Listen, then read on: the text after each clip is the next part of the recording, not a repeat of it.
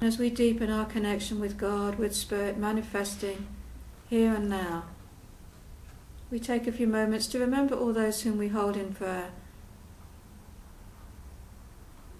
We include our friends and families and loved ones, seeing them blessed today.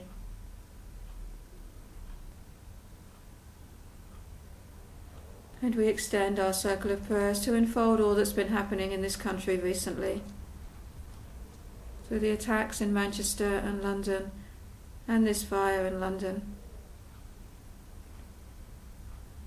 We take a moment to remember all those dear souls that have lost their lives, who have so suddenly and shockingly made that transition. And we see them moving toward the light that is their safety and their rest.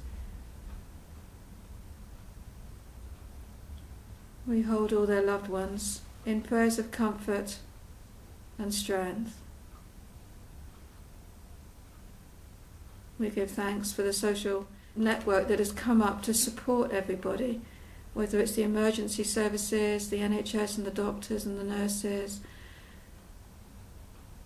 all those local communities that have stepped up, all so many people coming together to support all those affected. We give thanks for all of these dear ones. We give thanks for this deepening sense of community, of coming together,